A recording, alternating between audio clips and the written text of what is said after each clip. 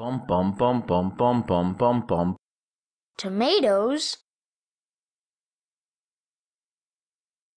Hello, welcome to the video for What is AI? The behavior tree simple parallel node. I've gone ahead and created a simple example for the simple parallel node, and let's go ahead and cover how this works. So this is our simple parallel node. You can access it from Composites Simple Parallel, and you're going to find it basically has one input and two outputs. Now you can go ahead and you can add in your normal things like a decorator and a surface, but the intention of the simple parallel node is basically to allow a single main task to be executed alongside with a full tree underneath it. Now, behavior trees are intended to be event driven, so the simple parallel node isn't something you're going to use most of the time. You'll use the selector or the sequence node. But the simple parallel node could have some uses, maybe if you want to have something playing or doing or a simple task running while you're also checking maybe for another target, or maybe you want something to run no matter what, and then you have something else running while it can. So let's just go ahead and cover how this works.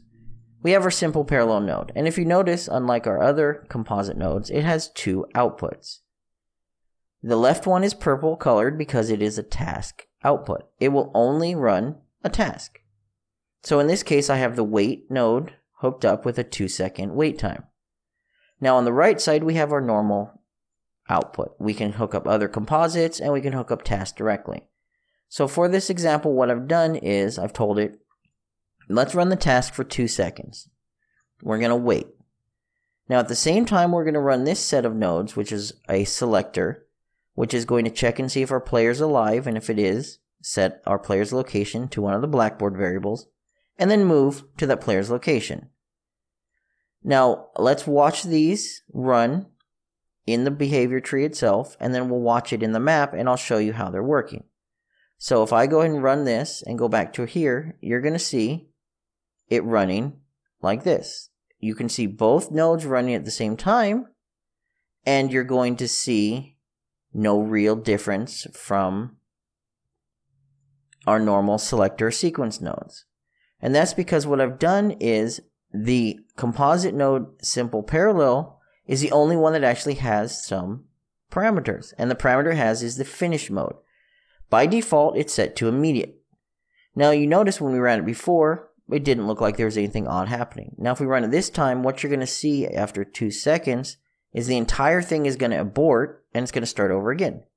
So let's go ahead and check that out. So you're going to see every 2 seconds this sequence over here flashing, because every 2 seconds the entire thing is starting over. We run our task right here. We wait 2 seconds. When this finishes, it goes ahead and immediately finishes everything else on the right hand side, says this is completed successfully, and then of course it's going to go back up our tree to either another node above it or a root in this case. So if we actually see this in motion, watch what happens to our character. Rather than our character moving, using the simple move to our player's location, it's going to start hitching.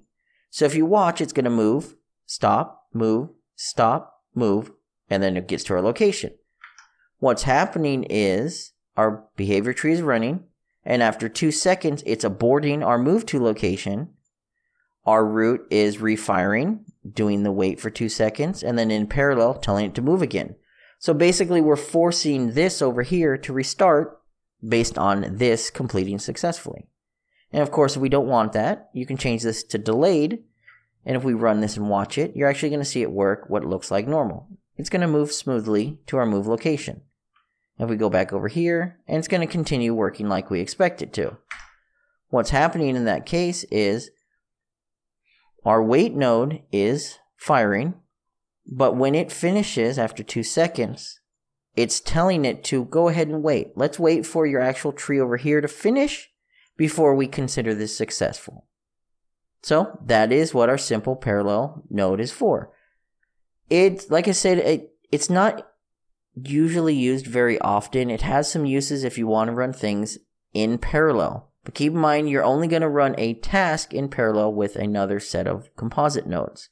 or another task. For the most part, since behavior trees are event-driven, using the selectors and sequences to determine what you want to do and then do it, and then using things like decorators and services to adjust those things in real time gives you a much more modular feel rather than just simply running something in parallel until it does or does not work. So that's it. That is what our simple parallel composite node is. If you have any questions or comments, please feel free to leave them below.